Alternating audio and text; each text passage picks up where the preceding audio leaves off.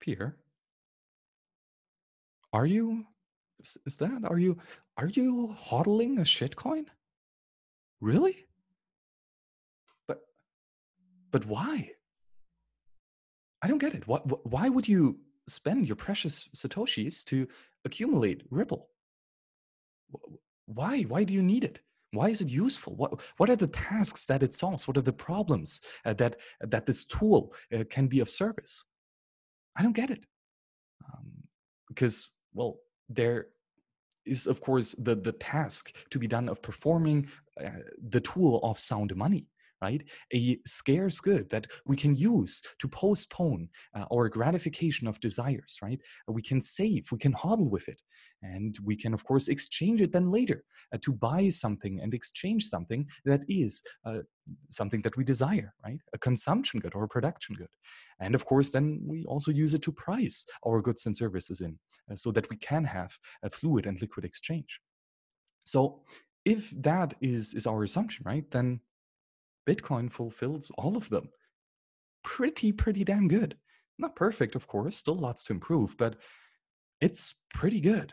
And like, my main question is, why reinvent the wheel?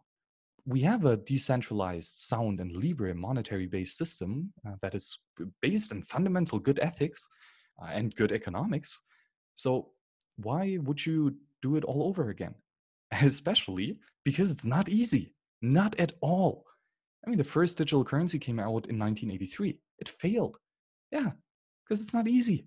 And most likely, just out of historical analysis as well, your shitcoin will fail as well, right? It's also quite likely that Bitcoin is going to fail. And well, but after a couple thousand failed attempts, Bitcoin is pretty damn good, right? So I would say that it's not that it's bad to work on a shitcoin. It's just not the task that I would, or not the task that I would dedicate my attention to, because your time and attention is really scarce.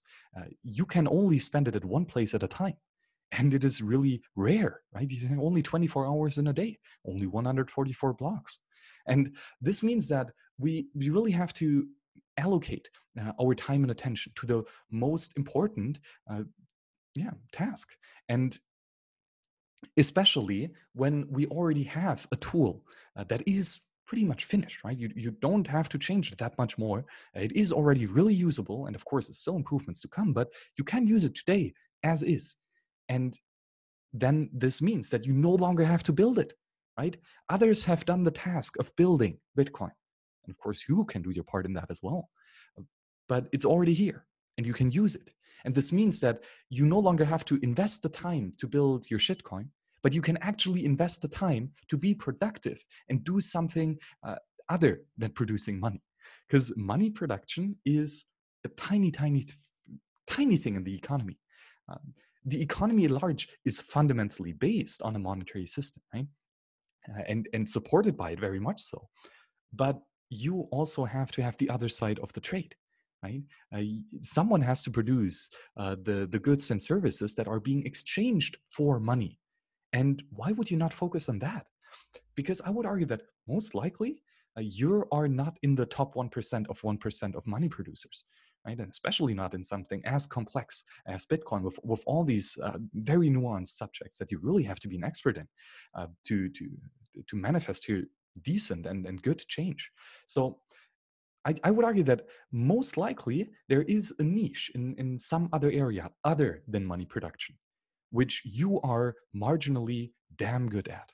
And why would you not focus on this one skill, baking loaves of bread? I don't know. And then use Bitcoin, the tool that was already built, to help you be as efficient as possible with this task. Well, I don't know, but if every baker would first produce his own shitcoin and then go baking the bread, well, we would all starve, right?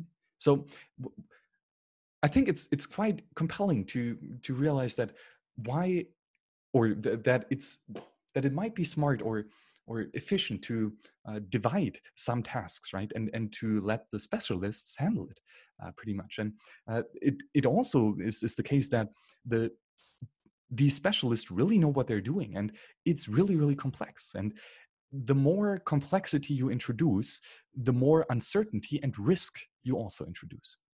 So with every additional shitcoin, you introduce a bunch of complexity. And this means it's not going to be as secure, it's not going to be as usable, and it's not going to be as beautiful.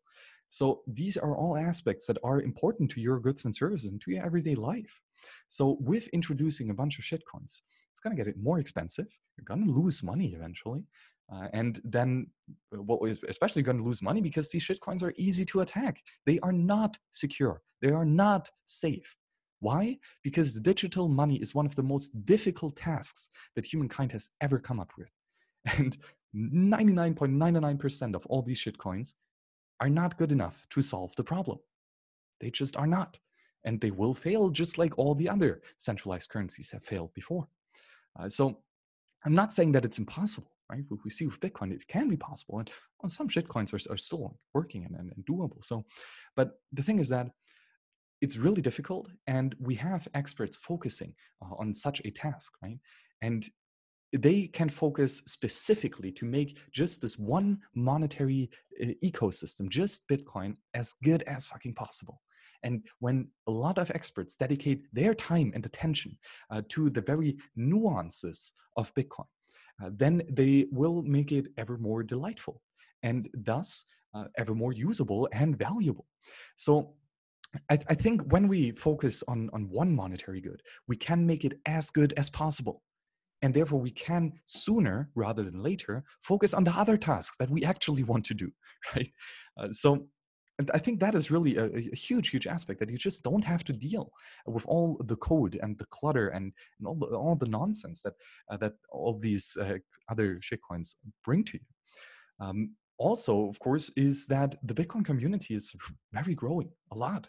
And of course, we see this over the last 10 years, but I would say especially recently, like not just on a technological side with additional developers coming in, but also very much so with users and with peers holding the currency, right? And then eventually exchanging it.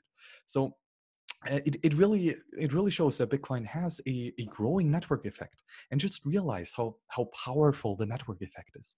Because if you have a shitcoin, right, and there are, well, let's say 100 people in there, and then you have Bitcoin, and there are, let's say, 1,000 people in this network. What happens if one individual from the shitcoin group leaves and goes to the Bitcoin Sound Money advocates? Well, this means that the value, the Metcalfe's law value, the maximum amount of channels, so to say, in this network, just got halved. The network is half as valuable now, the shitcoin network. But the Bitcoin network just got twice as valuable. So network effects are exponential, very much so.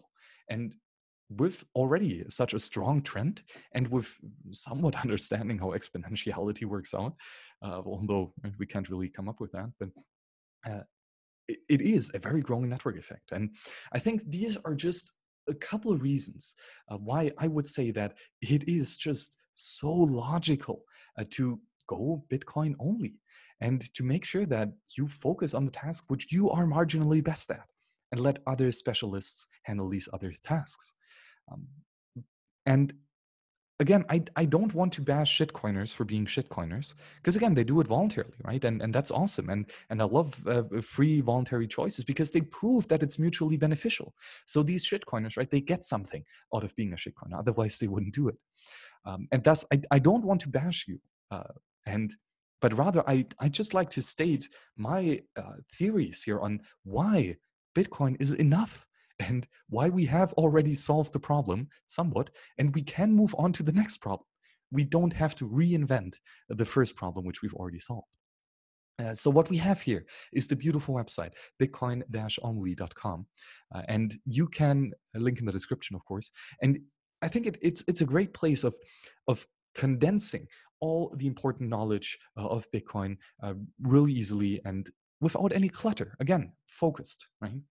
So here in the main menu, we see that there are 12 different areas of inquiry, and I think we can take the time to over the next couple of days to talk about some of them, maybe all of them, and kind of look through of how Bitcoin comes up here in these categories, and what tools are at your disposal that maybe you didn't even know about.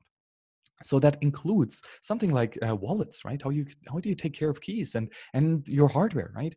Of course, also developer tools or store tools. So what are the tools that are actually behind Bitcoin that help you in your path of understanding it, or no, sorry, of specifically applying this amazing tool.